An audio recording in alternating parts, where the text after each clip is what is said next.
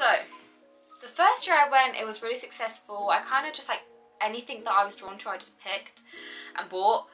Second year I was probably a bit more particular. I was like looking for certain things, and this year I was just kind of like, so I had certain rules. So I stay away from coats. I'm on a coat buying ban.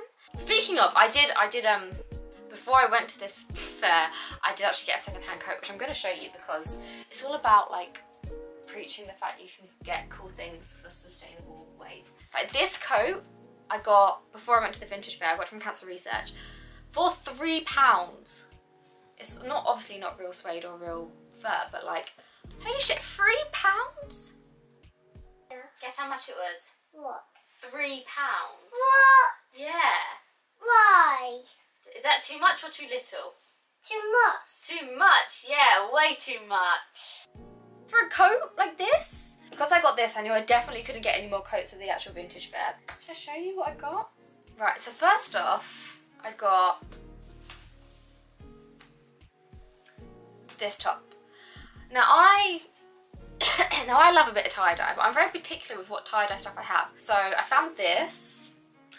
It's not really the kind of, I like the swirly tie-dye, but you know what? It is what it is. It will do. It's multicolored tie-dye. It's got a pocket in it, and I hate tops that have like the pockets, but you know, you can't really see it.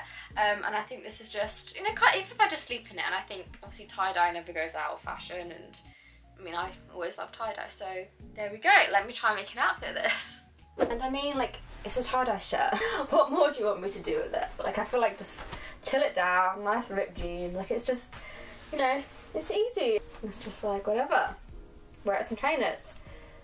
That's it, outfit done. So next I ended up getting, so you can get quite a lot of like branded stuff at this. So I go to Worth Their Weight Vintage, and they do sales all across the UK. You pay what it weighs, so they have little like scales around, and you can like see how much things are worth.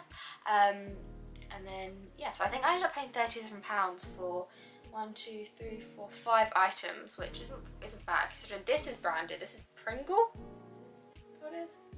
Yeah, they had loads of Pringle jumpers. I just thought this was like cute. It's 100% wool, and the colours are just nice, and it's quite wintry, you know, like this, like tucked into some jeans. I thought it would be nice. Obviously the quality's great. Okay, this one I feel like no one's gonna like but me. These are my jumper jeans, so like whenever I have like a nice jumper, I pair them with these jeans, and I feel some type of way. And obviously I added the pearls because I just wanted to be a little bit extra. I feel like it needed a bit of pizzazz, but I love this. This is like a casual brunch, like, I don't know, it just makes me feel happy and cozy, and it's like wintry and sweet, and it's gonna be warm, like it's wool. Let me take the pearls off so you can get like a better, like, it's just cute. Like, I know I'm a bit short, like obviously I'd wear like heeled boots, but like, it's cute. I love it. Next, I thought this was a lot smaller than it was. I got it home and I was like, oh. Is a denim shirt. So they have rails and rails and rails of denim, like every kind of denim you can imagine. So I have my oversized blue flannel checked thing, which I also got at vintage fair, not at this vintage fair, a different vintage fair, and I wear that all the time. So I was like, I want a denim one. Denim's classic, and like you can just chuck it over anything, and I just think it's sick. So I got this one. It's by the brand Chaser. I have no idea what that is. And it's actually massive, but it's like, I love this shade of denim, like a dark blue. It's like a good shade of denim, like for like an upper half denim, it's good. There we go. I feel like there's a couple of outfits I can make with this. Here we go for the denim shirt. I kind of love it. This is like me doing errands. I'm happy with this one. I'm happy. And I guess you could wear it as a dress as well, like with a belt around it. I did try it. I'm not that kind of girl. And you could like wear it with heels. Wear it with like trainers, like it's a denim shirt at the end of the day, innit? But this is how I would style it. I also got this top at a vintage, well, kind of. I went to like a tourist shop so basically if you ever go to London Victoria, they have a merch shop which is like near Sainsbury's, like at the Victoria Palace bit, like up the escalators, and they have a like London merch shop, and in the back of there they have a rail which is all thrifted or like vintage stuff, but it's also so cheap. There's loads of like branded sportswear. They even had like a cute Halloween top, like I had loads of cool stuff. And I got this here, I think it was like a £5. So yeah, love that. vintagey today. Great. And I also got a bag. Did I get a bag before?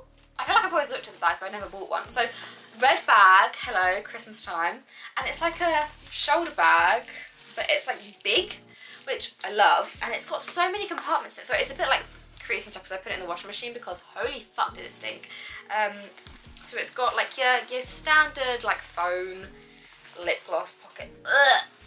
I'm gonna have to put like some tumble dryer sheets in it. And then it's got 3 compartments with a zip in the middle, like, mate. And then obviously it pops. I don't know what brand it is.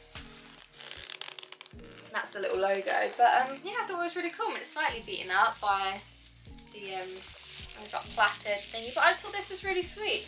I could fit all of my junk in here and not have to wear my backpack all the time. Or my work bag, which is really annoying. I don't like taking my work bag out for like social events. So here we go. So yeah, that was everything I got at the vintage fair for £37, plus this new vintage Jurassic World top and this new vintage coat for £6, £3. Why did I say 6?